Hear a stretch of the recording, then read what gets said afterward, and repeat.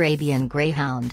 The Arabian Greyhound is a graceful and agile sighthound with its homeland in North Africa.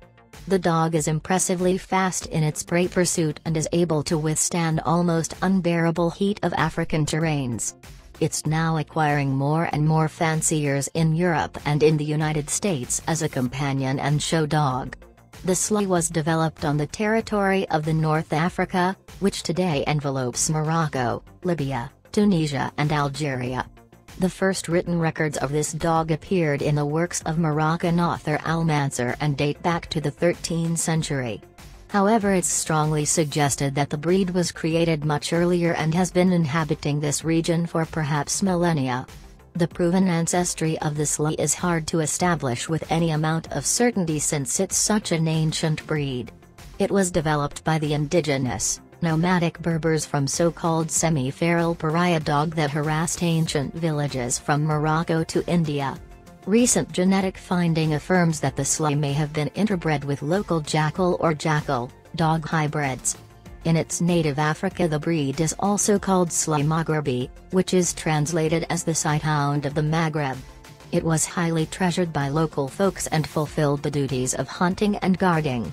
The dog should run down fast-moving animals and kill or keep them at bay until the hunters arrive. It also served as uncompromising guardian of the master's adobe and livestock, the most valuable possessions that majority of Berbers had. Moreover, the breed offered unobtrusive and pleasant companionship, being at the same time unconditionally loyal and supportive. There are two separate varieties of the Sloughi, namely the mountain Sloughi and the desert Sloughi. They differ insubstantially, with the desert Sloughi is prone to be slimmer and lighter in constitution. However, these differences may be noticed only in African dogs and they completely disappeared in imported Western dog. The Sloughi was introduced to European counties in the 19th century when soldiers located in North Africa imported them home.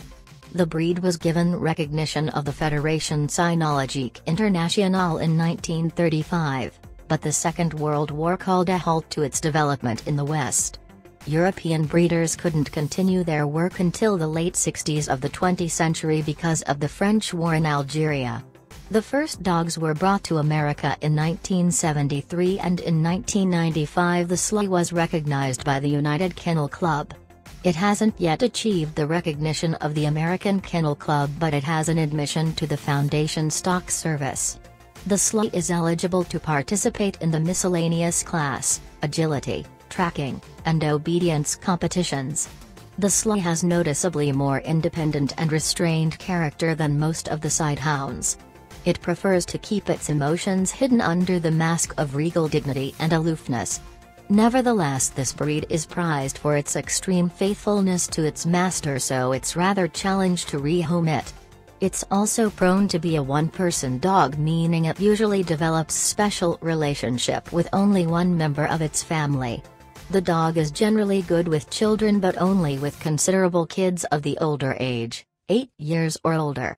The Sloughi won't put up with any amount of teasing or disrespectful treatments, and therefore it's necessary to teach a child proper ways of communications with this dog. In general, the Sloughi dislikes the company of unfamiliar people and manifests a great deal of its essential suspiciousness in their presence. A well-socialized dog will behave politely and gracefully with strangers, but no amount of training is going to make a cheerful and welcoming greeter out of it. This breed is remarkably protective and watchful and has potential of becoming a wonderful watchdog.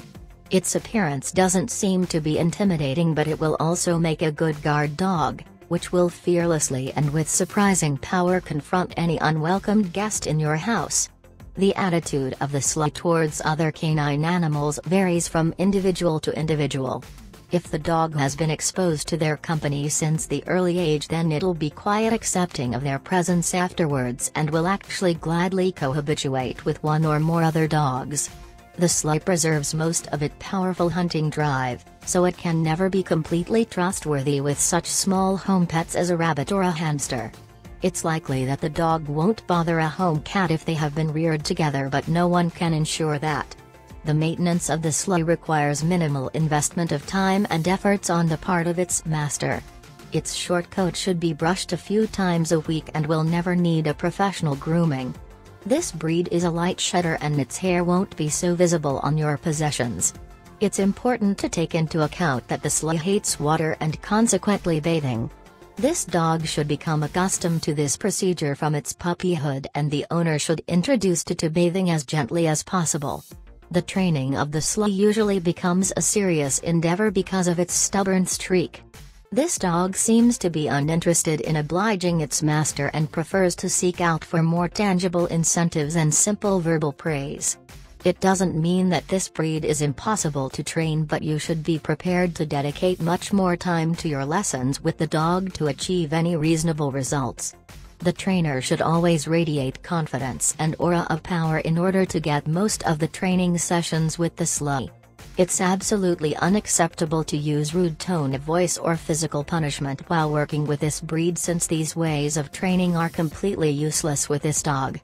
Being an excellent runner, the Sloughi is a sporting and active dog, and as such it demands lots of daily exercise. The dog will be satisfied with brisk walk of an hour long, but it really longs for a chance to run and roam unrestrained on the safely enclosed territory.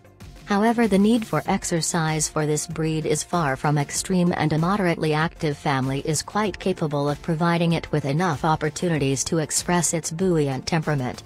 Once the dog has exercised and played for enough time, it tends to be relaxed at home, laying all day long on its favorite sofa. The Sloughi will become an outstanding family dog for a properly committed family, but it's not an ideal option as a first-time dog.